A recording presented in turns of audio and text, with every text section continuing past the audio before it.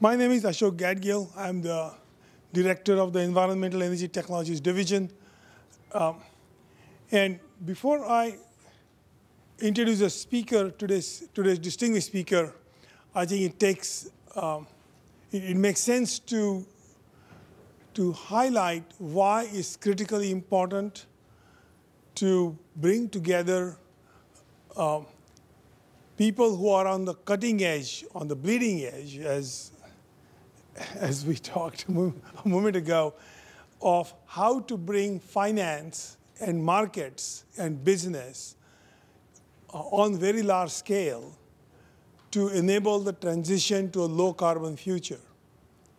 The transition to the low-carbon future won't happen just because we are terribly inventive in the lab or we are very good scientists and engineers. That's an essential but only part of the solution. What we also need is to be able to move on the order of $100 billion per year into the technologies and processes that we come up with, have investments, have markets, have policies, and regulations to make the markets work. And all of this is critically important that we understand as scientists and engineers working on problems of a low-carbon future, problems that are directly relevant to carbon cycle 2.0. So I'm today really very pleased to have Marc Stuart visit us. He has been on the leading edge of the carbon market problems way back before most of us even were aware that this was going to be a very big deal or this is going to be critically important for solving problems on the planetary scale. He, in 1997, founded EcoSecurities, which was, I guess, the first company to do this, which was the largest CDM project development firm and trading company in the world, ending up competing with Sumitomo and Goldman Sachs in terms of capturing and selling carbon credits out of, I think, 70 different countries, if I understood right. Eventually getting taken over or bought by JP Morgan at the end of 2009. And now he has actually his new firm, Allotrope Partners, invests in early stage opportunities in technology and execution platforms around the world that are positioned to thrive in the transition to the low carbon economy. So there is some amount of new language that we'll hear. There is some amount of learning some of us have to do in terms of how we understand how that end of the global transition works with the technology end. Marc has also been on the leading edge in terms of policies that set the carbon trading in place, including working, he was the first chair of the International Emissions Trading Association, Project Developers Working Group. He's been the vice chair, he is the vice chair of the Verified Carbon Standards Association and consulted with every single major player that I'm aware of in this business. So without further ado, Marc.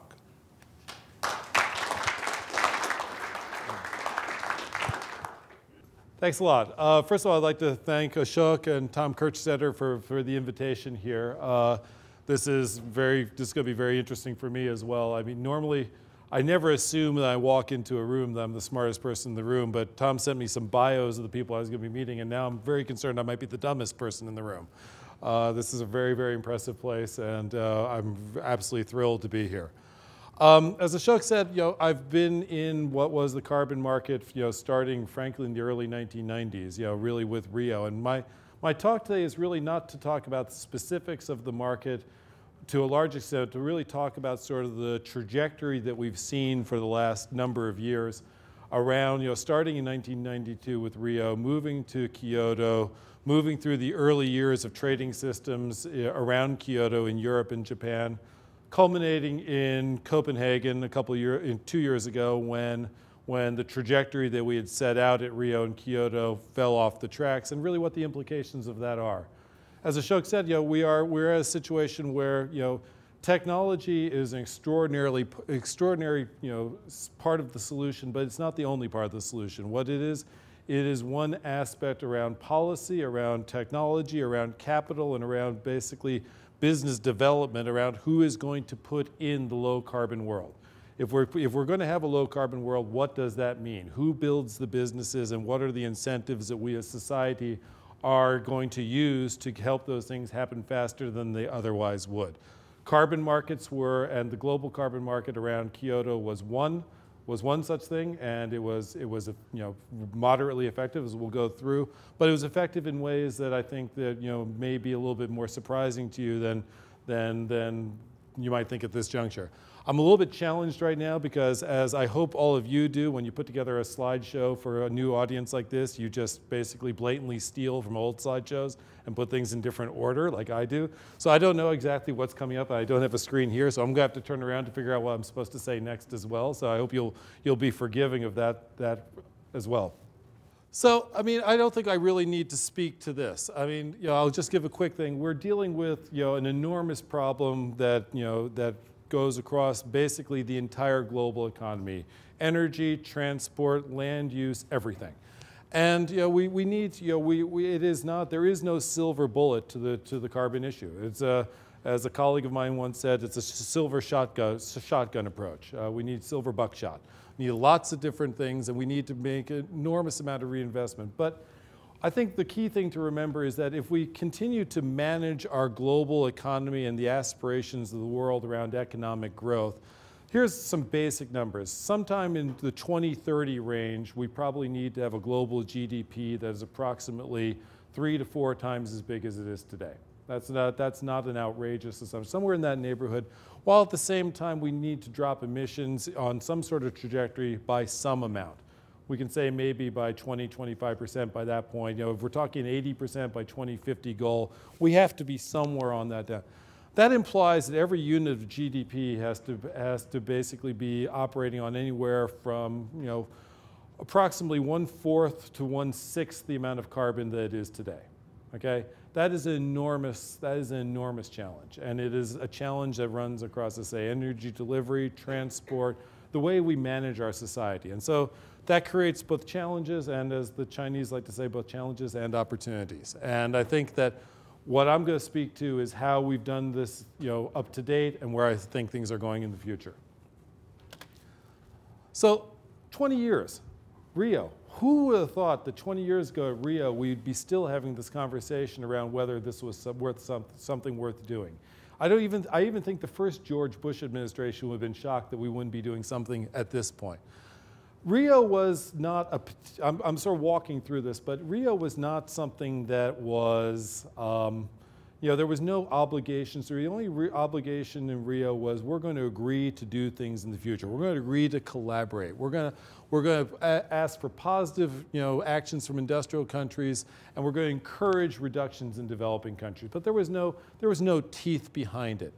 The one thing that came out of Rio was sort of this radical idea that, spawned by a combination of economists and Norwegians, the best that I can tell, which was the idea that countries should cooperate, that there were tremendous opportunities to reduce emissions across, developing countries that were going through large emission growth trajectories, and that if we could find ways to reduce those emissions before they happen, those were the cheapest ways to deal with emissions, rather than going into industrialized economy with economies that already had their infrastructure fairly set, and that the changeover of assets was going to take 10, 15, 20 years. So this was called activities implemented jointly, but the reality is nobody actually agreed what that meant.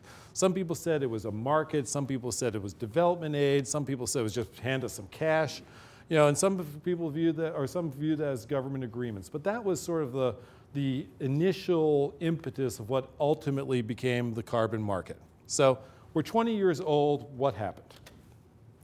Kyoto, 5 years after Rio. I mean, in reality, what we think about now, 5 years was light speed, okay?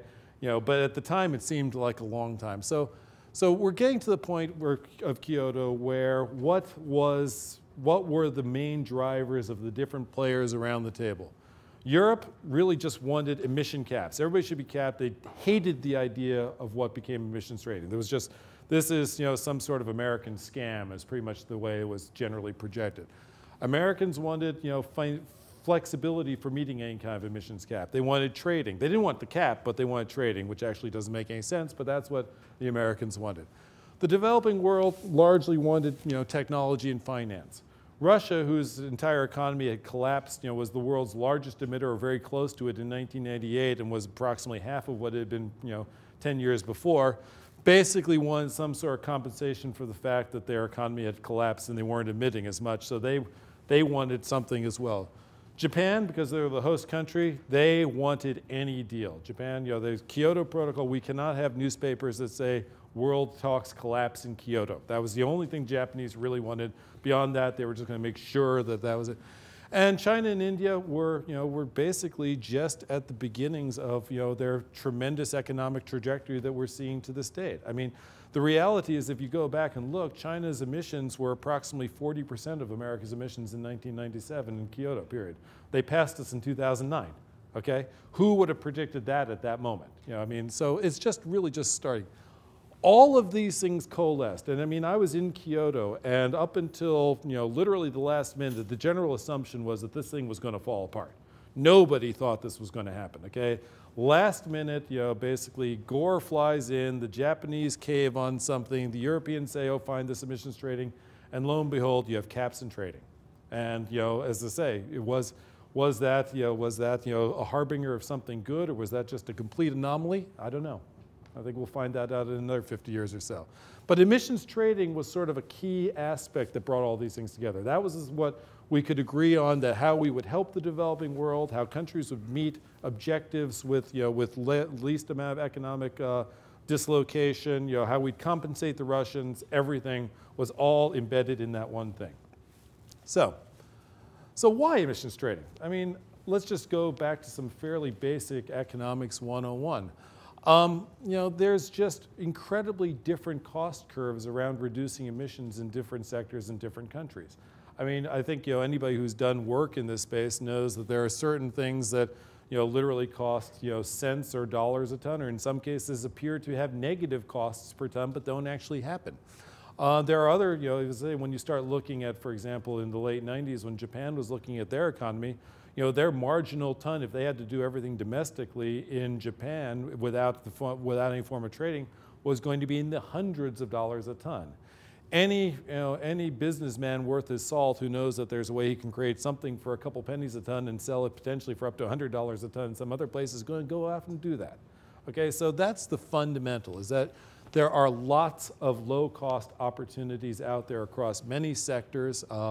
As I say, within industrialization, within land use, but in theory, virtually anything that is in the global economy has an emissions trading aspect in one fashion or another. There's really almost nothing we do as a society that doesn't involve emissions, whether it's around agriculture, whether agriculture and food, energy delivery, transport, entertainment, et cetera. In theory, every single asset you look at has an emissions signature and some way of reducing that asset's, the production of that asset's emissions. So it is intellectually compelling as anything. However, when an intellectually compelling idea meets political reality, sometimes it doesn't come out quite the way you would have hoped. So we've got to Kyoto. Everybody agrees. Everybody staggers home and says, "What the heck did we agree to?" Okay, So basically, essentially, the Kyoto Agreement was supposed to start in 2008. That was the other thing. We gave ourselves an 11-year runway to actually figure this out, which was probably fairly intelligent. But the real beginning of the emissions world, curiously, started in 2005 when the European Union started essentially an experimental phase of emissions trading that allowed these types of credits to come in from outside of Europe. Now, you have to remember, under Kyoto, there were two classes of countries: industrialized countries and non-industrialized countries. Industrialized countries had caps: US, Canada, Europe, Australia, New Zealand, handful of, and Russia. And then there were the developing countries, which was China, India, Mexico, Brazil, et cetera, who basically had no caps, but had the ability to access capital flows and technology flows via this mechanism that was called the Clean Development Mechanism and the CDM. The CDM is the institution that drove my life for basically 10 years. This is what we did. We went out there as a company and we went and found these projects, financed these projects, bought credits from these projects, advised these projects, whatever it was, whether it was a landfill gas project, an industrial efficiency project, anything that could reduce emissions, talking about everything you can do, as long as the rules allowed it and we could find a way to produce a ton of reductions that was cheaper than the market price, we were interested, in theory, okay? And so we as a firm, this is what we did. So in this process, the idea of Kyoto was there was relatively balanced supply and demand. The US, because of the cap it agreed to take, Europe, Canada, US, Australia, the caps they agreed to take, roughly balanced against the excess emissions that Russia had managed to negotiate for themselves at Kyoto, and then some spare surplus would come in through this CDM mechanism from developing countries. However, those of you who have taken Economics 101 can tell you that when you get supply and demand imbalanced, you have a real problem. So all of a sudden, the demand from US and Canada and Australia disappeared. The US Senate said from day one, we are not going to ratify the Kyoto Protocol. They said that actually not after the Kyoto Protocol. Most people, it's always been said many times, they said, but they actually said that before the Kyoto Protocol. We will not ratify the Kyoto Protocol, or whatever comes out of Kyoto. Australia, similar thing, John Howard pulled out in 2001. Canada actually ratified but decided not to do anything about it, thus proving how useful international law actually is. So all of a sudden we have a fairly substantial gap in the demand side. What that functionally did right off the bat was pull the Russians out. The Russians didn't care anymore because the reality was that they were planning to basically get a massive economic transfer from the Americans and Canadians, and now since they weren't buying anymore, Russia's excess emissions from the Soviet era were basically useless at that point. So, but at the same time, Europe has now wholly embraced the idea of emissions trading. They set up a system where ultimately approximately 13,000 emitting entities around Europe, factories and power plants and the like, were handed a number of allowances by the European Union, and that was a declining number over time, and you could either buy allowances from somebody who had too much because they had reduced, or you could buy credits from this clean development mechanism that we were involved in. So Japan did it slightly differently. Japan sends their conglomerates out, Sumitomo, Marubeni, Mitsubishi, Toyota Tsusho, et cetera. They sent them out to go out there and acquire credits on behalf of Japan. Okay, it wasn't really done in a market setting, but rather in just essentially a go out there and get this commodity that we've agreed to, even though we're not exactly sure why we did in the first place, other than the fact that these people put it in our city and we had to sign. Okay, I hate to say it, that's honestly the truth. The developing world starts setting up this infrastructure to develop these projects, okay? Whether it's wind projects or efficiency projects or solar or landfill gas or industrial gas destruction projects, all of a sudden there's this land rush for finding projects that can reduce emissions, and we were a facilitator within that. Our capital and our expertise was within that space. We were part of that private sector there that raised billions of dollars. We were a publicly traded company in London for approximately 5 years. We were not the only publicly traded company. There were multiple funds that were raised in the hundreds of millions or billions of dollars that were basically looking for that arbitrage, that price differential between what you could get a credit for and what you could sell it for. And that was a mix of people doing project finance, doing really just core emissions trading, even some degrees some technology venture capital. All of this was managed through the United Nations. And the CDM that I keep talking about was a UN system in which there only was a value. You only had a credit was useful when the UN basically blessed it that day and said, you can have the credit, and they issued it out to you. Until that moment occurred, you had a contingent asset that was worth nothing until you had it. And so that was a real challenge. So that became ultimately one of the key challenges, and we'll talk about that a little bit.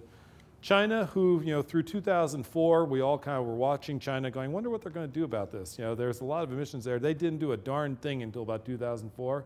Then all of a sudden, essentially you can actually go back and you can look at some of the analysis of which countries were the most business friendly for the CDM and things like that. And it was always Malaysia and Brazil and Mexico. Then China was never in there. And all of a sudden, China does what China does in any market, which is basically yawn, wake up, basically take it over.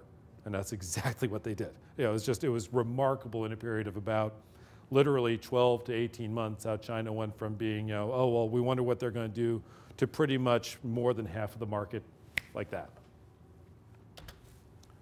Okay, so we go through this phase of the market. So basically Europe has this trading system, credits or allowances and credits are trading sort of in the 10 to 20 euro range, generally in the low teens is where we're supplying credits into that market. Our acquisition price is roughly 8 euros a ton on average, but we have all the costs of putting these projects through the system, et cetera. But by this point, we've gone through some cycles and, nobody is quite convinced what's going to happen post-2012 because the Kyoto Agreement from 2008 to 2012 and then basically ends. There's nothing that says there's an agreement that we will agree later to do something sort of like this again, and we're going to try to have these caps continue and get tighter and tighter.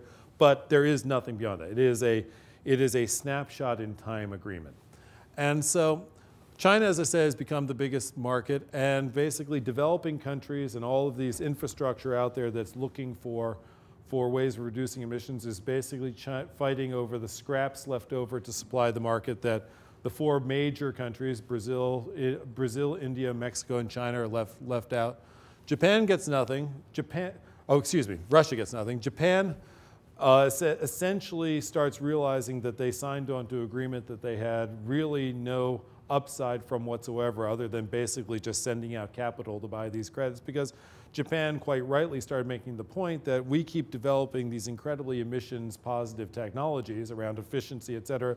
We're exporting those like crazy, but in terms of the emissions that are being reduced by our technologies, we don't get squat, okay? And the classic example is Prius.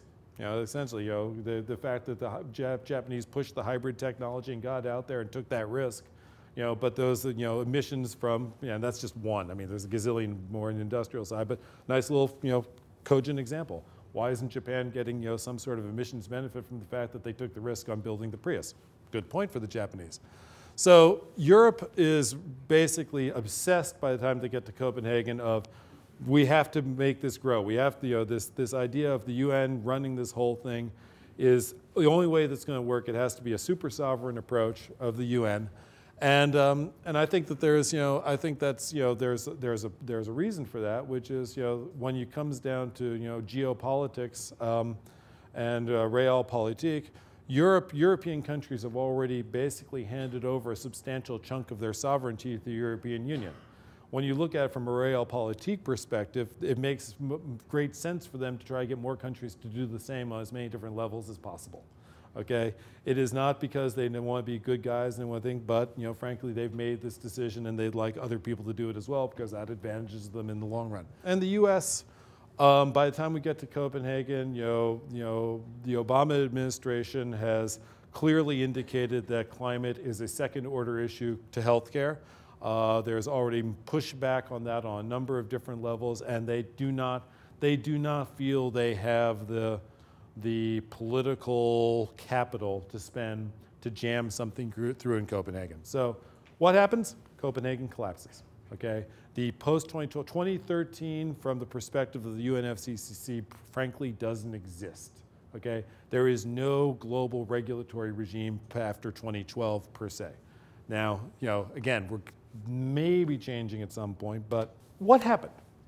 What was emission? Let's review a little bit of what, why, whether emissions trading really worked and what went right and what went wrong. Okay, one, the idea, effectively, just like China takes over other markets, China took over this market. It makes perfect sense. China is, is the world's largest emitter, and they found this, tremendous ability to bring in, frankly, billions of dollars worth of trade capital for reducing emissions on the margin. that made it much more difficult to sell the rest of the developing world on the utility of continuing with this system. Again, there was just not, the demand was just being sopped up by the Chinese. Again, makes perfect sense. You reduce emissions where the emissions are, so that makes absolute sense. The UN process turned out to be a horrendous nightmare. And I don't just say that from the perspective that I gained 20 pounds and lost most of my hair on top. It comes from the perspective of, ultimately to make long-term investments work, you need to have regulatory certainty. And the UN process was extraordinarily uncertain and almost arbitrary at times. And what the problem with that is, for example, when we would first sign a project, we thought we'd be moving forward with a project. Our initial assumption was that from signing a project to doing the documentation to getting it validated by an outside party and to bring it to the UN and to get it registered should take basically 90 to 150 days. By the middle of 2006, 2007, it was averaging closer to 15 to 18 months, okay? From the perspective of firms like us that were taking capital risk to put things out there, that's an unacceptable risk. It becomes an unacceptable risk because we don't get paid until that project registers and issues credits. So we're taking all that, absorbing all that risk, and there's also the risk that they're not going to they're not going to register the project. There were arbitrary changes of the rules at various times. All I'm saying is that they may have been environmentally correct. But from the perspective of mobilizing capital and creating long-term incentives that actually work, that is an extraordinary disincentive. When you go to an investor and you say, well, we have this really cool project, we'd like you to put some money in, and we say we're going to get the return from these emission credits that we're going to sell, and they say to you, well, when will we be able to start to sell these emission credits? And you say, I'm not really sure. Are you sure you're going to be able to sell these emission credits? Well, not really. Because there was just uncertainty. I can hedge production risk. I can hedge price risk. I can't hedge binary risk. Okay, there's just no way, and that creates So you need whenever you're developing any kind of policy system to to incentivize the deployment of capital to these types of things, stability is one of the key things out there, and you should be willing to, frankly, sacrifice a bit of environmental integrity in order to make sure that you have a stable investment system. Right? Just to give one example, we calculated at one point it would cost us about 200 to 250,000 euros per project to get it registered with the UN FCCC. So when you have hundreds of projects, you start realizing why you go out there to raise capital. We had a whole series of wind projects in China, all within approximately the same grid. Each of those, ultimately, it comes down to a coefficient, what you're earning per megawatt hour. And in this particular area, I'm just giving numbers out. This is not exact, but in this one particular area, we had 7 or 8 wind facilities, of which each spent 100 to 150,000 euros per project on, and the coefficients were 0.72 tons per megawatt hour, 0.68 tons per megawatt hour, 0.69, 0.73, 0.66. Meanwhile, think about the transaction costs that we have absorbed, the amount of time and materials and an effort to go around things that are truly marginal. Give me 0.5 tons and guarantee it from day one, and I can basically mobilize a lot more capital, use resources more effectively, and ultimately, we're going to get the same, and as I said, there are also the projects that don't qualify. Yeah, you're going to give some projects that maybe aren't deserving in. But ultimately, if you reduce it down, that was something the UN became completely obsessed with the environmental integrity of each and every ton. Just to give one other example, just because it's fun, we had a landfill gas project in Mexico in which we had to account for the emissions for the electricity to run the control station of the and a few of the pumps and various other things on the site. And because we had had problems getting a intertie agreement with the local Mexican utility and we had to run the project, we came in, we brought in a Caterpillar genset, 250 kilowatts, put that thing up there. We notified the UN that basically that there was going to be this change. We weren't using Mexican utility grid factors for the time being. We were going to use this thing. The approximate difference was about 43 tons that year.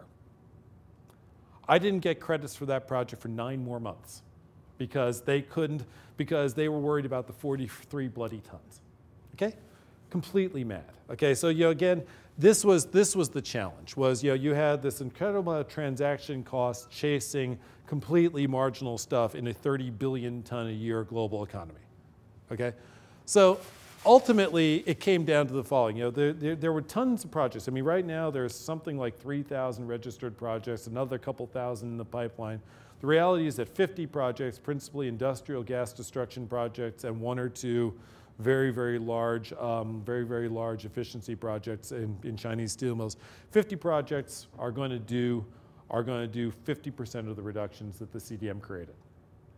What do we think about the transaction costs around all the people working on all these hundreds or thousands of projects around the world, working dedicated to fill this market? Seems a little bit irrational, doesn't it? So, and thus, skepticism emerges. However, what was the good thing to happen? Okay? Lo and behold, you have an infrastructure. You have a culture that was created.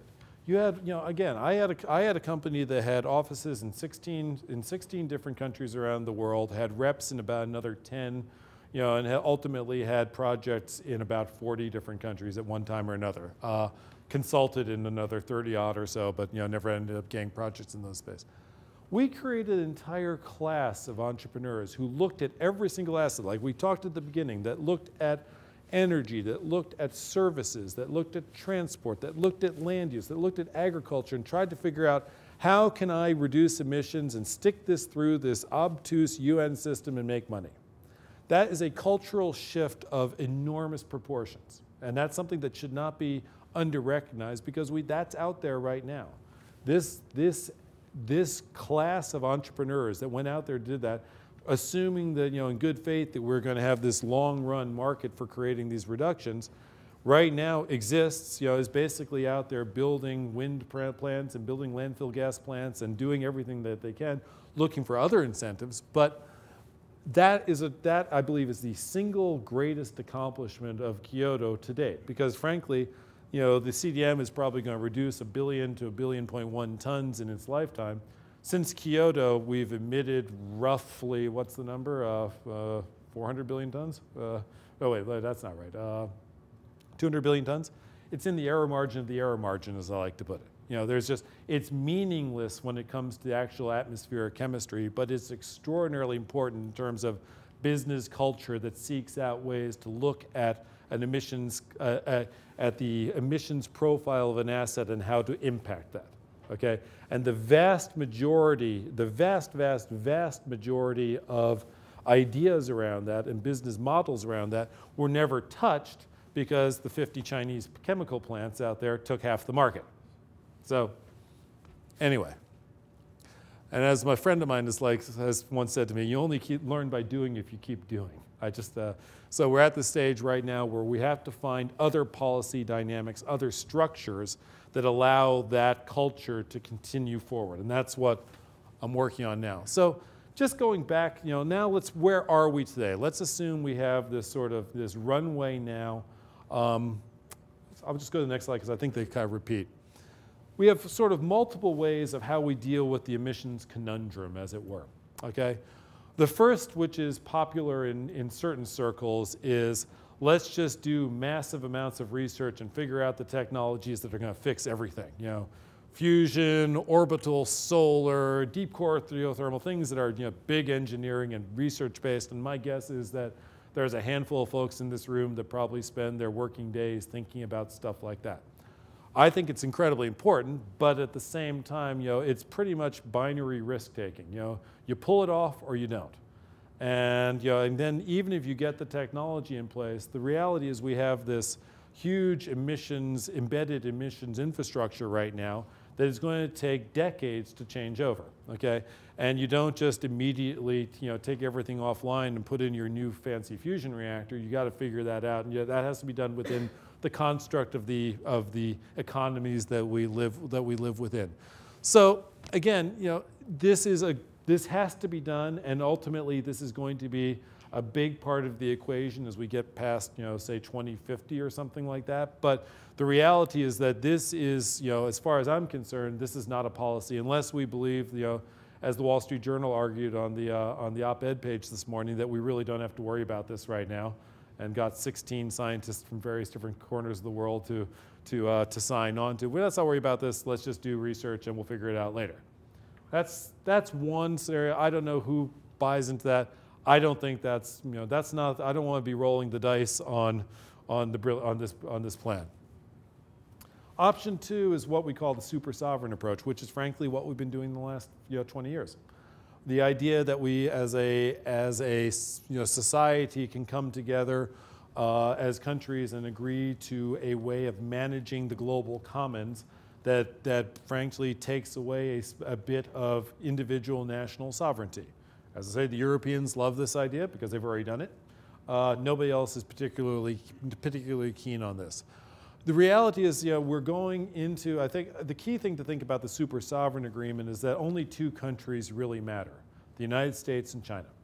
And the United States and China are operating in a, we're dealing with one of the profound geoeconomic political shifts of any generation right now. We're moving from a unipolar world to a multipolar world, and nobody knows exactly what that means. This involves trade, this involves finance, this involves intellectual property, this involves sea lanes, this involves an incredibly dynamic relationship between the world's 2 largest emitters, one who is on the ascent, one who is on the decline. Okay? This issue around how you manage emissions sits right in the middle of that highly, highly complex dialogue that is, as I say, this is, when you realize that the last person in the room with Barack Obama in the Copenhagen Accord was the National Security Advisor, not the EPA, not the Energy Secretary, not the Secretary of State, the NSA, okay, was the last person advising Barack Obama on this. That's the level this is, okay? And, it's quite interesting, when, friends of mine have made the argument that the climate negotiations around that are one of the key areas where, frankly, the U.S. and China butt heads in a fairly safe environment. Okay, it's one that that they can agree to disagree, and so the multipolar, basically coming up with a global regime strikes me as extraordinarily unlikely if half the global regime by emissions, the U.S. and China, simply aren't interested.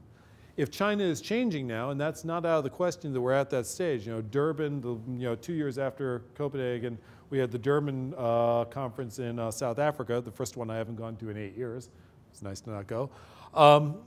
Durban, China indicated a willingness to come forward, and one of the theories out there is that if this is the way, one of the mechanics in which we manage the global commons over the coming 100 years, the way the regimes we put in place post World War II, Bretton Woods, the IMF, the World Bank, the UN system, even to some degrees the WTO, were basically American-driven systems. And countries like China, at the very best, clawing their way to get themselves up to maybe the kid table on the end of the table. Does China see climate as a way to manage, to be their big table for the 21st century?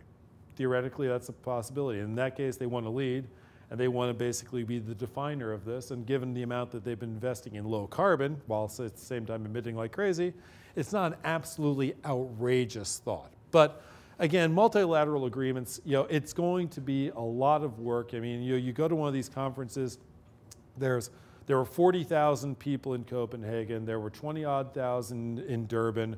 It's just a gigantic mess. You're exhausted. You're just, I find it improbable to think that we're going to get a real multilateral agreement with teeth that's going to mean anything. How am I doing on time? Okay. Which leaves us with what we have, a muddle, okay? Bottom up, and that's what's happening right now, is basically the technology has really moved. I mean, compared to where we were able to deliver a kilowatt hour of solar or wind or efficiency 10 years ago versus today, we've made enormous advances. Countries are seeing this. There's a lot of fragmented drivers around low carbon that are not about the global commons, but about other issues. Energy security being among them. The vast majority of countries in the world cannot drill or dig their way to energy security. And as supply chains of oil and natural gas get longer and tighter, you run into situations, and I can tell you from direct experience in Thailand, this is the case, where and Chile as well, where the issue around how do we take the top end of a curve off of our energy cost when things spike is a very, very, very key issue. When oil hit $145 a barrel a couple years ago in Thailand, Thailand faced a choice of basically changing a law and probably having revolution in the streets or going bankrupt. Now, price came down, but those were the issues they were dealing with. So basically, domestically produced energy, which in Thailand's case is going to be largely based upon efficiency and clean energy, is a very sound policy. Local pollution, export markets, et cetera. You're seeing a lot of things emerging around essentially creating local policies that create drivers for the same kind of thing that we were trying to stuff through the CDM for all those years, instead of going through bond to get that additional value, that how we buy down the risk, going through the regular the policy process in Bangkok or Jakarta or Nairobi or Mexico City or whatever it may be. So that's a much more tangible way for entrepreneurs who are out there looking to reduce emissions to engage with with the value creation process around that, rather than going through this as I say, obtuse process at the UN level. So basically what that means is we don't have a single market. We won't have a single market around this. It's going to be done in ways that countries are comfortable with. We have 6 provinces in China moving towards emissions trading right now.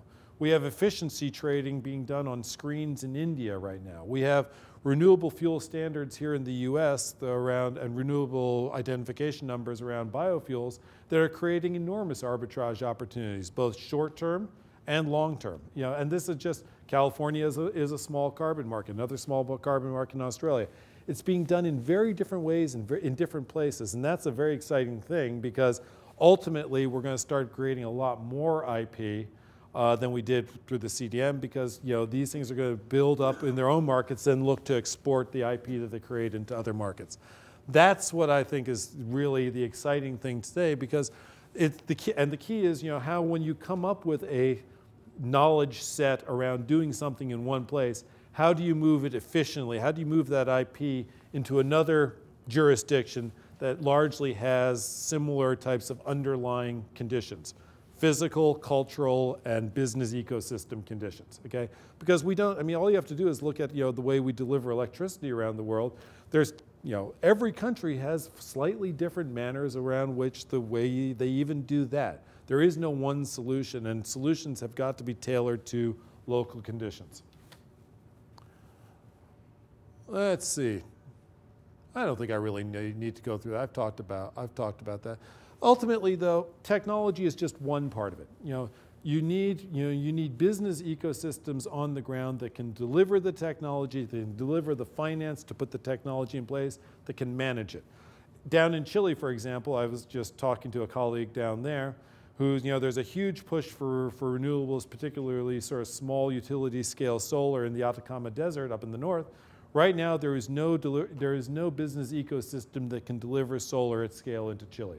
You can get the panels to the port, but how you get them into the ground and how people put them in, frankly, the hardware and software around that doesn't exist. 2 years from now, that's going to exist, okay? Where do you take the knowledge from, for example, Thailand, which I mentioned before, which now has these sort of 5 to 15 megawatt plants popping up like crazy? Is there a way to accelerate, the knowledge from one market into another market, both around, how do you create the policies that worked in one place and accelerate them into other places? So that's largely, I think, where I'm at. So essentially, we're looking at a fragmented carbon world. We will see environmental commodities in different places being an important part of this, but they're not the only one. You're going to see feed-in tariffs, you're going to see depreciation allowances, you're going to see an enormous number of tools out there for different countries to use, and ultimately start transferring information across jurisdictions as they get big enough, as you start, as I say, you reach market saturation in one market, you move to another. I think we need to think more about rather than about gross tons of emissions, we need to start thinking about how much market share in defined market segments is the low carbon world getting? How do we get low carbon, zero carbon, whatever it may be, to own more and more of the market share of a particular opportunity in India or Vietnam or Mexico, or whatever it may be?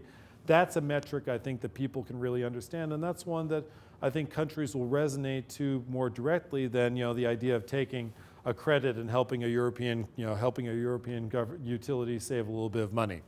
And that's really, again, looking at, it's a combination of short-term opportunities and long-term opportunities. And I'm an entrepreneur, and the people I work with are entrepreneurs. We look at as I say, those moments of arbitrage where there's a knowledge gap, and we try to fill it. And sometimes, if you think it's this long-term stable, you invest money in a company.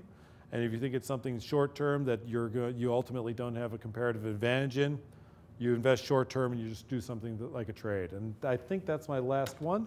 I hope that made some sense, and I appreciate it, and I think we have some time for some questions and stuff. Yes, we do.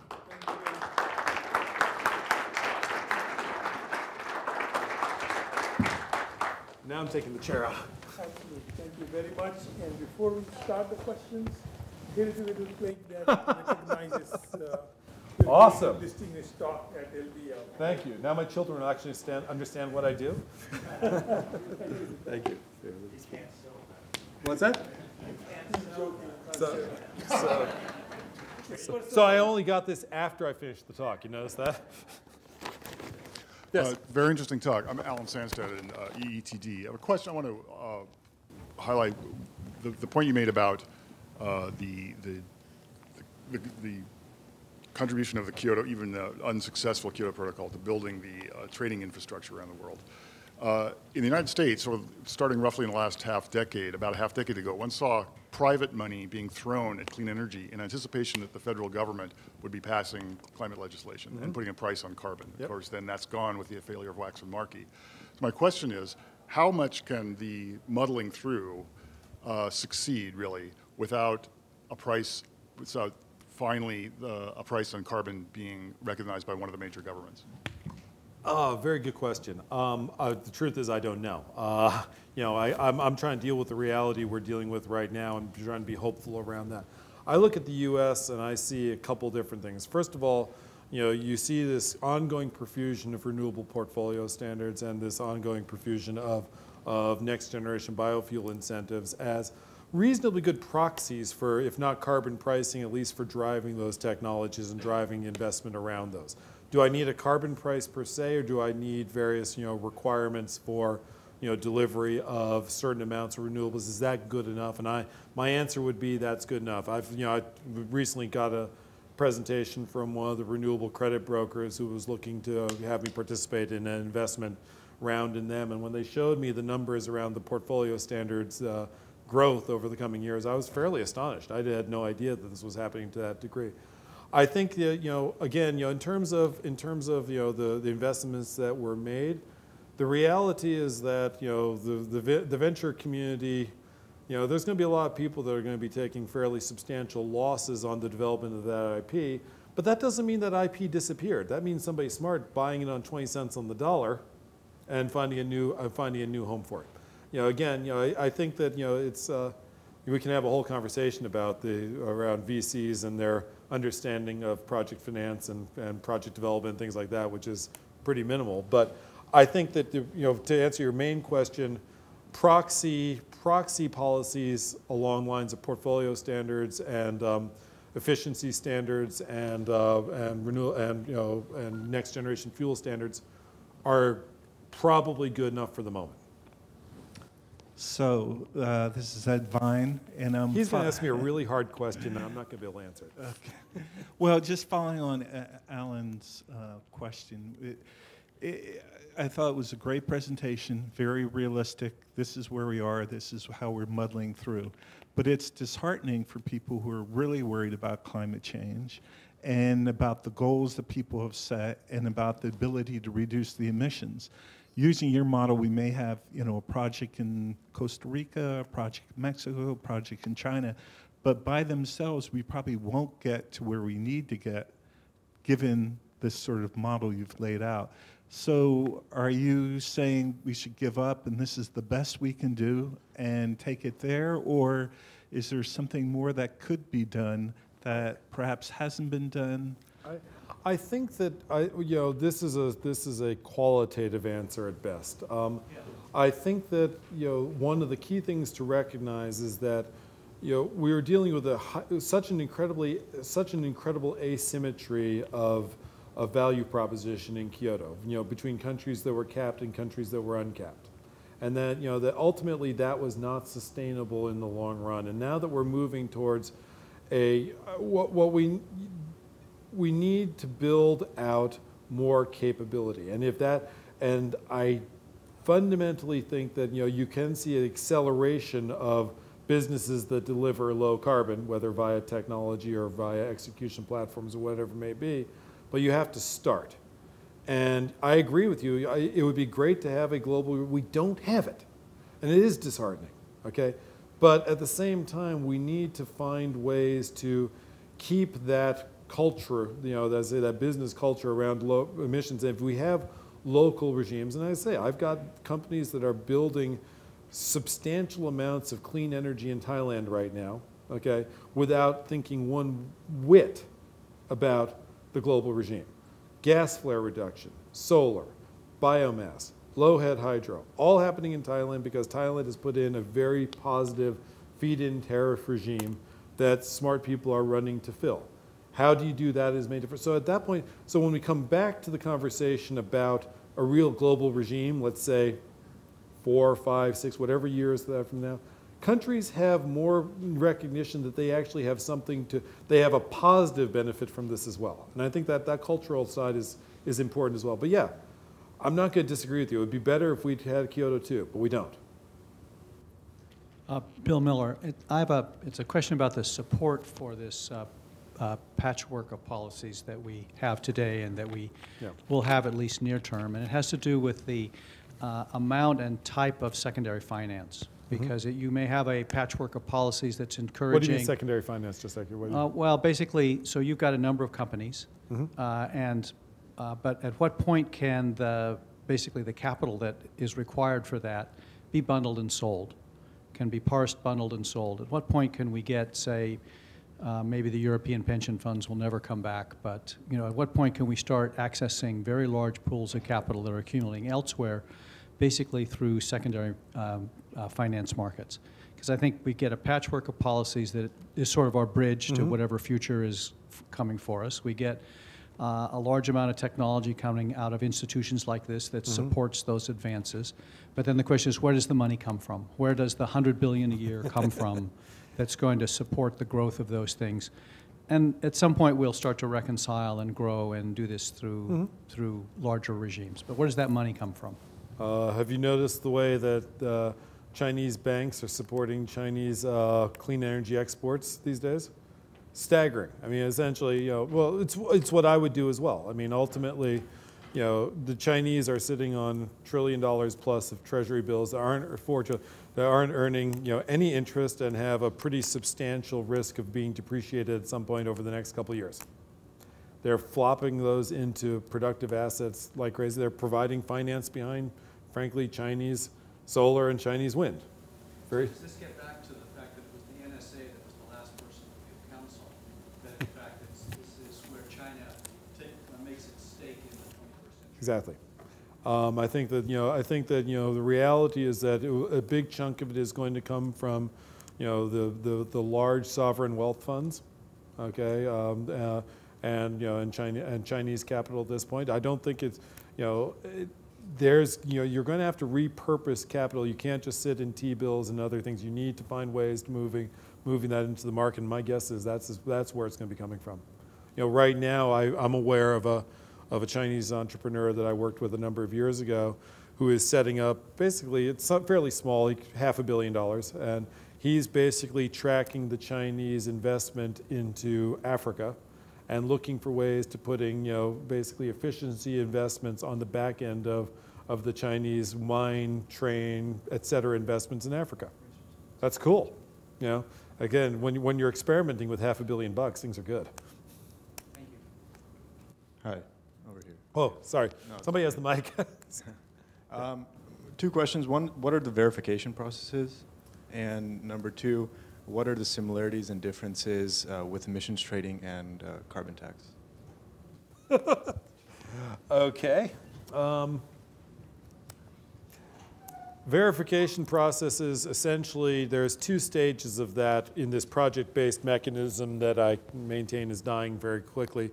You have the initial process of getting a project qualified, which involves putting together an enormous amount of documentation, having an accredited auditor review your documentation, generally on the ground, basically giving their approval, that going into the UN process, that project being registered, and then once that project is registered, the productivity of that project is then checked on a regular basis. You have, frankly, you have meters. You have other metrics that are used as proxies for the carbon savings, because you can never actually measure a reduction. It's always a counterfactual against what you projected was going to occur. But you measure whether it's tons of steel or kilowatt hours, whatever it may be, according to metering process, and you go through audit, et cetera, et cetera. It's pretty standard business processes. The difference between emissions trading and carbon tax, that's pretty one-on-one. Basically, emissions trade, with a carbon tax, you are not guaranteeing performance. You are using that for revenue raising.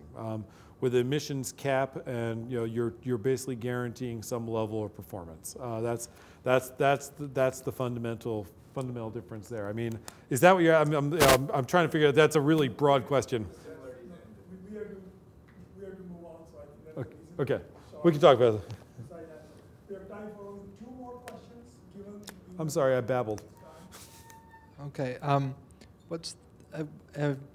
given that this industry is likely to continue to be rather boom and bust over the next few years, what are the issues with managing to maintain the skills in finance that we've? Again, I think it's important to realize, that there are all sorts of questions about carbon projects and, additionality and whether they were real. It's, whether the one thing is that no project ever earned a credit if it didn't run. Okay, so the skills around basically people running projects that produced a core product, whether it's a more efficient steel plant or whether it's a wind power plant, whatever it is, those skills, again, the key thing is to have, domestic regimes in place that allow those skills to still, build into the market. That's the key thing right now.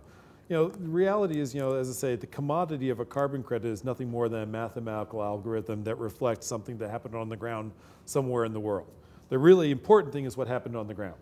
The credit itself for the allowance is just, as I say, it's an abstraction, okay? We don't need those skills. Whether a bunch of bankers from Berkeley lose their jobs, I don't really care, okay? What I want is the skills of the people that build the wind plants and build the landfill gas plants and build the methane compressors and do all that stuff. Those are the ones we need to keep the business in. And that's, again, comes from local policy that drives that innovation or that execution. Last question. Hi. I'd like to point about the 50-50 issue. And it seems like it's based off of one problem, though, that all global warming pollutants are covered under one framework, the 6 main pollutants. I mean, if HFCs had not been included, that problem would not have existed. Is there any hope to create more fragmented frameworks for each pollutant? Wouldn't that be wiser? Yeah, I mean, there's a flip of the coin of that question as well. Basically, the asset classes that are included in the ability to create credits or have have debits, as it were, is very political. I mean, the reality is, the single biggest emission source in the world or one of the biggest is tropical deforestation. Okay, we can't do a darn thing about tropical deforestation under Kyoto because, but that is a major emission source. So the choice to exclude that was, made that there were no mechanisms from this financial side. HFCs would be another one. Soot and the issues around that is another one that was not included in Kyoto. So again, yeah, there was a fairly, one might say random decision made in Kyoto. I would agree though, I think that they're, horses for courses. The reality is we should be able to find a way to finance the incinerators on the back of HFC production via a mechanism far more socially efficient than the emissions trading. Emissions trading created obscene economic rents off the back of HFC, off the back of HFCs. And we should be able to socially just come up with a fund like we did in Montreal Protocol or whatever it may be to do with that. At the same time, all my friends who want to use the carbon markets to save tropical deforestation, I tell them, listen, it's going to blow up the supply and demand balance. If you actually succeeded in taking a serious chunk of tropical deforestation out and by reducing it, there is no remote demand of anybody with a commitment that could absorb that. The price would go to zero instantly. So these are all political questions, and I fundamentally agree with you. We need to start segmenting out issues around financing the slowing of tropical deforestation, HFCs, renewables, methane, soot, et cetera. I would fundamentally agree that would probably be a good process. Then I would like to formally close. Anybody can come and ask me another question, though.